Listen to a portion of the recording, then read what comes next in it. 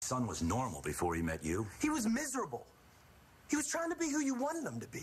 He may have been innocent, but he was a man. He still is. No, not since you took advantage of him. Oh, I was as innocent as he was. I don't have to listen to this. Oliver loves you, Mr. Fish. The first time I met him, he spent half the time talking about you. You're his hero.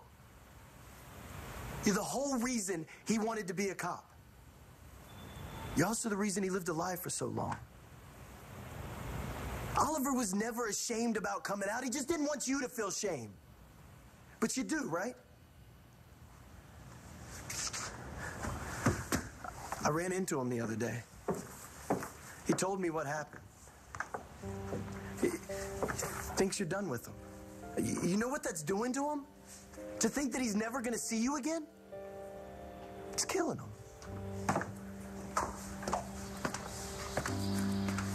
Hello, Mrs. Fish. Hello, Kyle. I'm gonna be late for work. Let's go.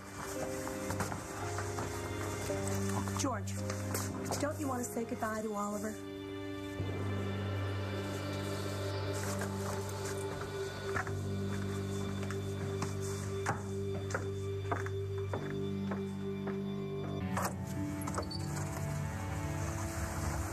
Dad.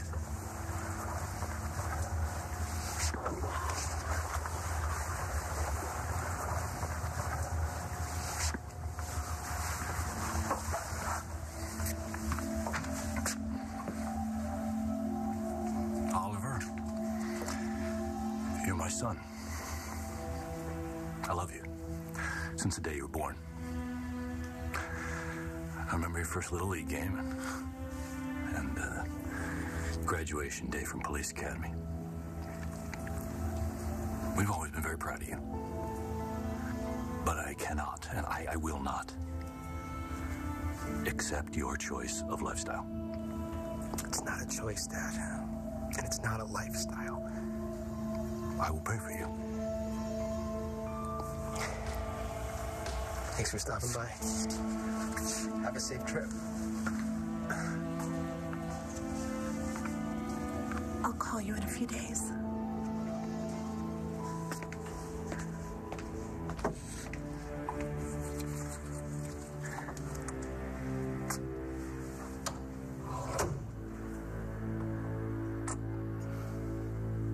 If you're gonna hit me, just avoid the nose. Hit you? Are you gonna hit me? You look like you want to hit me. You just told me what you thought I needed to hear. Did you? Did I what? Need to hear it. When I look at Matthew, I think of Drew. All right? I can't help it. What about me? David, when I look at you, honestly, I don't know what to think. Yeah, you said I wasn't your son. What? No. Look, I'm sorry. I was angry, all right? I didn't mean that.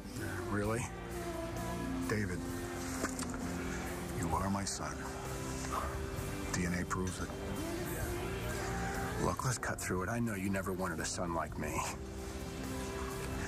But what makes it so hard is I always wanted a dad just like you.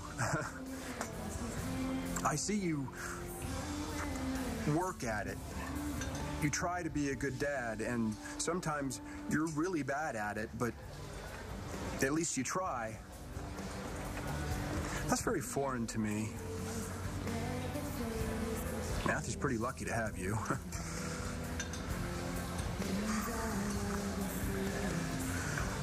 You had breakfast yet? You buying? I'm your old man.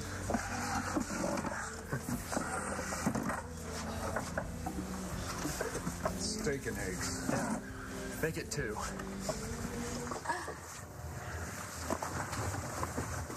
Mr. Rivera. She's living here too? No, but if she was, that would be between me and her. You're right. It's your apartment, Marco. It's your life. And if you ever want a home-cooked meal, You're welcome to come anytime. And bring Langston.